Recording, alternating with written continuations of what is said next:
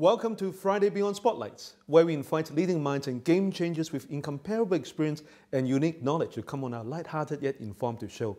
We aim to help business leaders and the wider community gain insights, grasp opportunities, see behind and beyond spotlights, so we can get a full picture, dream bigger, and achieve more together. I'm your host for this episode. My name is Nick Chen, a lawyer and lawmaker. Friday Beyond Spotlights is honored and very pleased to present Professor Daniel Cheng, an award-winning industrialist, a pioneer and trailblazer in Greentech, the past chairman of the Federation of Hong Kong Industries, to share opportunities investing in Greentech. Daniel, welcome onto the show. Thank you.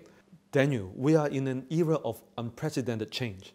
Industrialists like you embrace technology and turn challenges into opportunities, have been at the forefront of transformative changes in industrial revolution, economic globalization, and societal advancement.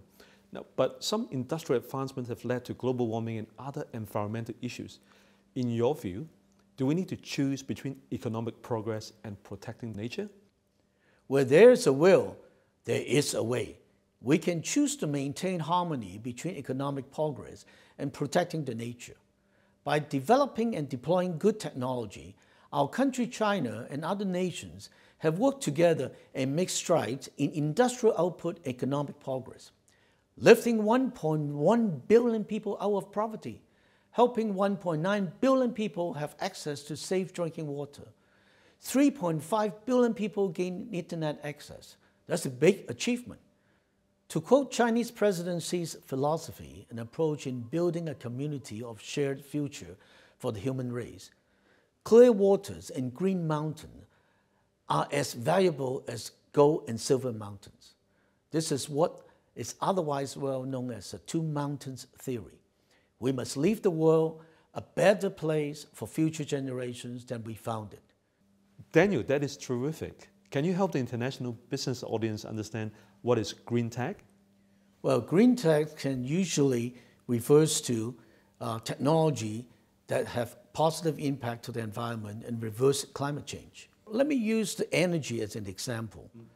Solar power generation, by 2031, we are talking about $400 billion market. For hydrogen power generation, that's $300 billion. For wind power, it's $150 billion. So it's a huge market. Actually, the market will expand tremendously because with some of the other subsectors that is surrounding us, for example, like air conditioning and lighting, building efficiencies, different technologies that improves our quality of life, yet use up a lot of power, a lot of energy, and it produce some waste.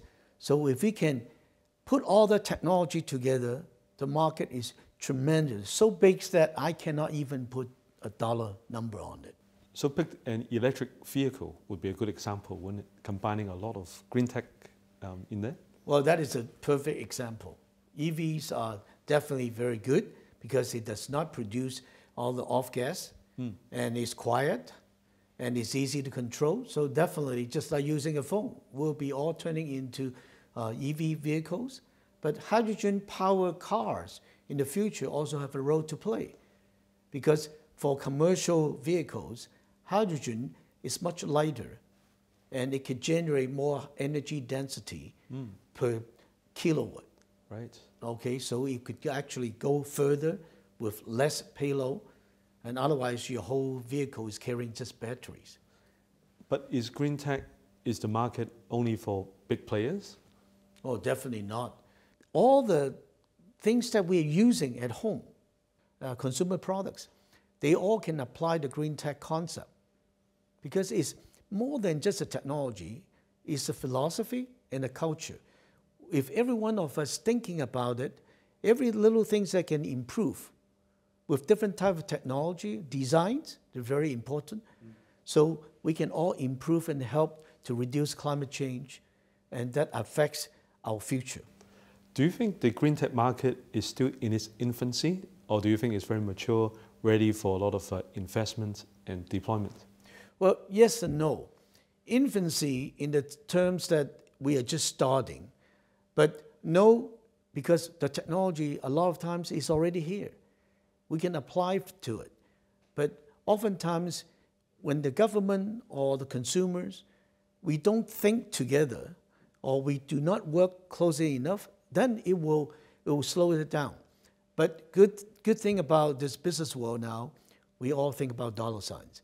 When we can save energy, save money, then everybody wants to do more from that.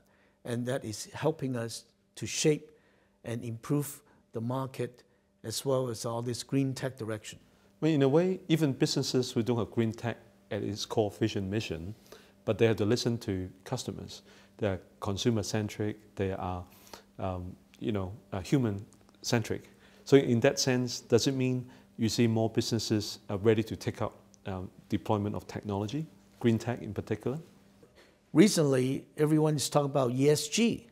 Well, one good part of it is the E, environment. So when all the big corporate companies have to write the ESG reports, they have to start reviewing what have they done to improve this situation, reduce the climate effects. It is real. Look at all the recent climate change, all the tornadoes, all the floodings. Everything is changing and affecting us, our lifestyle. So all the corporates now looking at how do they do it one step at a time, together with the support of the consumer and stakeholders and shareholders. So we're moving in that direction. So more green tech applications will be applied, and I'm very confident of that.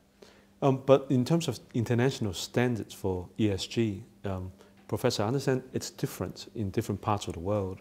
How much of a difficulty is it for businesses like yours to provide for different markets? Well, it's never easy on this green journey or green technology. I've been in business for 30 years. It takes a long time. So I do not expect people to jump from day one and become an expert, overnight.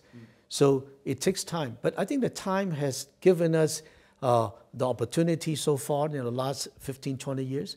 People are looking at the technology and seeing the impact. So they kind of merge together. When the climate is hitting us, it's real, it's flooding, and if we're losing all this land, potentially flooding, then people are changing their mind. So the technology will climb up quickly. Very simple. If we don't end up our cars not running, we don't have power, your house being flooded, you definitely will think about how can we reduce that and improve our situation. Slow down the 1.5 degree rise. The 1.5 is really a good wish list. Unfortunately, our recent discussion with all the experts, they're expecting that in a good, perfect condition later on, we may be getting 1.7 to 2 degrees. And then if you talk about more pessimistics, we're talking about 2.5, 2.7. Well, I don't even want to imagine what that is going to look like. So as we start seeing more and more the impact, people will start waking up more, and the governments, we all have to work together. In the future, we'll only have one nation, is planet Earth. Daniel, is Hong Kong a good place for liquid recycling and other forms of green tech investments and deployment? Yes, of course. Hong Kong, with the support of President Xi, our chief executive, and recently our financial secretary just announced that it will make Hong Kong a powerhouse for green tech financial center worth $1.4 trillion US. That's a huge market. Yes, that will attract all the international companies, technologies coming to Hong Kong. Hong Kong being part of the Greater Bay Area with 86 million people is a huge market for us to experiment and to develop our green tech center. If a green technology is proven to be successful in Hong Kong, where can you roll it out? Hong Kong is definitely the sandbox for everyone to look at, and especially our mainland as well as all the other countries in the world. Because Hong Kong is such a small place.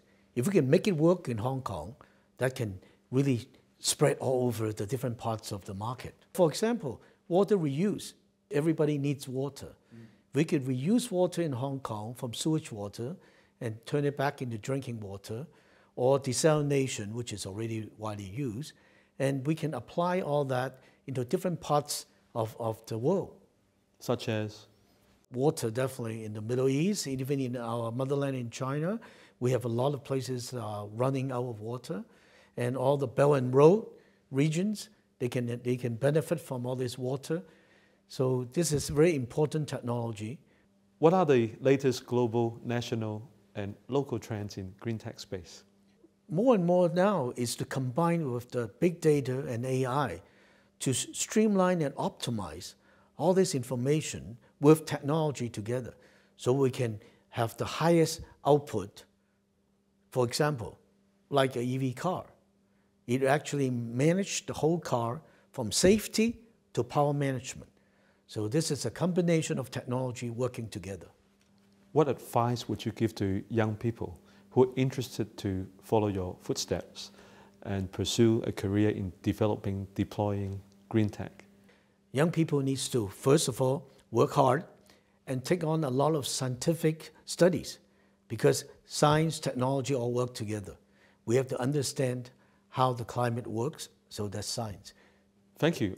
We'll be right back after this break.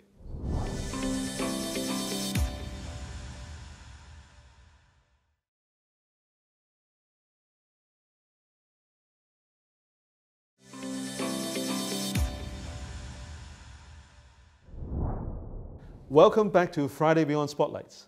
We have with us today Professor Daniel Cheng, a multi-award winning industrialist, a pioneer, a trailblazer of green tech. Who is Daniel behind the spotlights? In this show and tell segments, we should go behind and beyond spotlights. As our special guest today, Daniel shows us an item that has a special significance in shaping him into who he is today, forging him his fiercely strong lion rock spirit. Daniel, could you show us that special item? Yes, I brought you a VHS tape. Oh, you have recorded your life story for us to show? No, but it's part of my life story. Do you know how to open it? I do.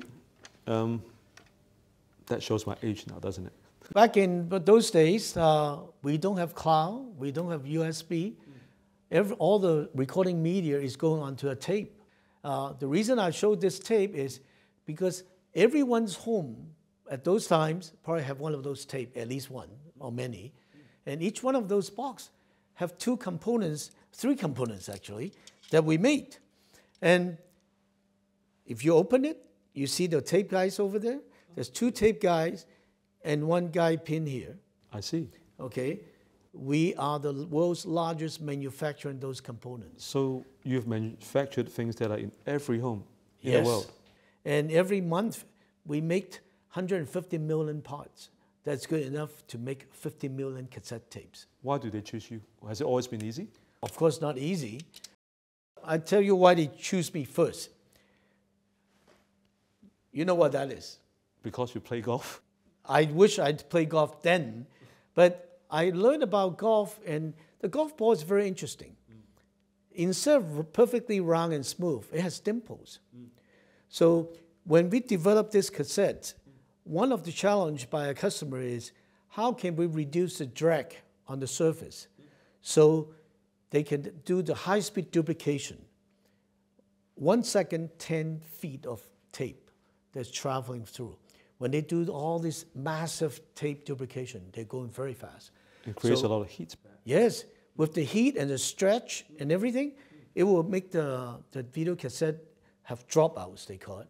By having these dimples, if I can put that into the surface of those tape guys, then it will reduce the drag and actually creates a lift. Now, if anyone that play golf will know that if you hit the ball right, it actually flies up and go higher and travel further because of all these dimples. The dimples makes micro turbulence to reduce drag.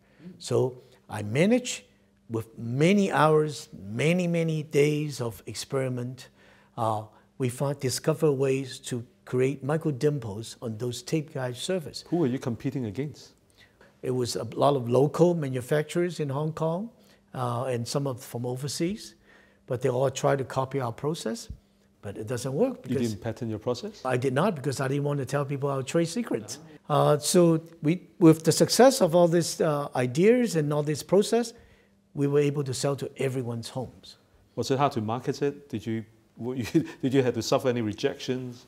Yes. You have a big team? We don't. We have a small team. It's me and my wife. at the really toughest time is, I remember one good big customer and said, well, okay, the idea is good, let me try it. And then they said, well, it's good. Now give me 100,000 parts. I said, 100,000 parts? We don't have all the material. Well, I have to figure it out, right? And I fly all the way to Japan, look for the suppliers. Through some translator helping us, we were able to find some suppliers and talk the company into selling me some small lots of material. I hand carried them back to Hong Kong and experiment and test and produce those parts and give it to the customer. And the customer tested for about less than 3 days. He came back, great, those parts are very good. Now give me a million. I said, oh my God, a million, that's a big problem. Two things, one is the material, second is my production time, okay? So we fly all the way to Japan again. This time, I brought my wife with me. Why? Because we need to bring more material back by hand. So we have to pay all this extra overload charge. And we bring all the material back. Good thing that my wife is willing to carry all this heavy material with me, right? So we came back and we worked days and nights. And to make a long story short is we get more and more orders. And finally, we get products coming from ships instead of airplanes. But the production is still limited. You cannot buy machines so quick, and we have tiny little garage-sized factory. My wife and I actually take turns sleeping from 12 to 9 every night. Every 3 hours, we take turns to sleep. One person will be overlooking all the two machines, the processes, and then make sure everything running smoothly. Wow. And we sleep on a sofa in a conference room because the shop used to be a showroom. It wasn't a factory. So it was quite challenging and difficult. What gave you all these ideas, like using a dimple idea from a golf ball? Have you always dream big and think about new ideas? Did you have a good education? Well, I have to say that my education, came not easy, but I enjoyed my degree as an industrial engineer. But I went to US when I was 16, and I have to pay for my own college expense. For anyone nowadays, if you go to study abroad, the parents pay for everything. Back in those days, my dad had only a tiny little business, and I said, well, just drop me off. And my dad literally said, good luck. And he left after 1 week, and I stayed in US in a family. And to put myself through college, I have to work 40 hours a week because I'm only $1.80 per hour. Ouch. Yeah, not easy. But even with that, I cannot afford to go to the big name school like UCLA, USC, which my GPA was 3.6, was good, was qualified to go in, but I don't have enough money. So you give up on that? So I give up on that and go to a community college, which is free for the local residents. But as an overseas student, I have to pay like $900 a year. So I can only afford to go there and work 40 hours a week. And I did that for 3 years. Full-time working. And until the third year, if I don't go to a proper university to graduate, I would not be able to get my degree. And having a good education, which you work hard for yourself, have assisted you in your career ahead? Yes. Well, because my experience, I worked from the swimming pool, cleaning the street, delivering newspaper, all the way to after I graduate, I was a director of industrial operations at the age of 25, managing the plant manager as well as 60 Americans. And who inspired you in your life? My father definitely inspired me in my life, okay, because he taught us so many good philosophies and good virtues. So we have to work hard and think hard and be creative, because my father lived through the war's time. So to be a survivor, he has to come up, in more than 3 years' time during the war, he has to come up with an idea to feed the family every day. So I learned a lot from him. So I carried that spirit. So when I apply to my work, to my business, I know that there's always a solution. We just have to look hard, work hard. The solution will appear in front of us. Thank you, Daniel. As we reflect on the past, introspectively look at how Hong Kong or the world is today, and gaze into the future, what is in store for us?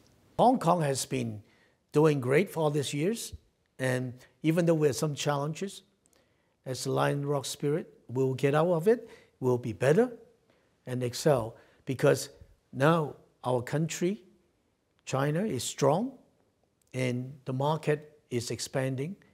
And so we will be able to capitalize on all this market as well as our financial strength, that Hong Kong would definitely be expanding and be good. Great, thank you, Daniel. Well, now we come to the fun segment of the show. I'll be firing Daniel some rapid fire questions. Daniel, there are no right or wrong answers. Please speak what comes to your mind. Shoot. What was the last thing you recycled? Aluminum cans. What word would you use to describe yourself? Technological artist. What is your comfort food? Wonton noodles. Favorite sports? Golf and sailing. Favorite movie? The Day After Tomorrow. Your first job? I was a busboy in a restaurant. What do you fear the most? Well, health. What would be the title of your autobiography? Never a doubt moment in life. What are the qualities you admire most of your parents? They are very kind and lovely. What advice would you give to your younger self? We just have to work hard and be creative. Where would you bring new visitors to Hong Kong? The Peak is beautiful. Your hidden talents? Singing. Talents you wish you had? Learn how to play guitar. When are you most productive? The early morning, quiet mornings. What is your happiest moment? Happiest moment must be the day I marry my wife. What is the nicest thing someone has said to you? I have a lot of passion. The last thing you searched online? Environment. How will the Greentech market look in 5 years? It's going to be huge that I cannot even put a dollar sign on yet. Thank you, Daniel. Thank you for joining us on Friday Beyond Spotlights. So Daniel, this is what you're talking about. Clear waters, green mountains, blue sky and fresh air. Yes, this is priceless. We should protect our environment as we protect our children.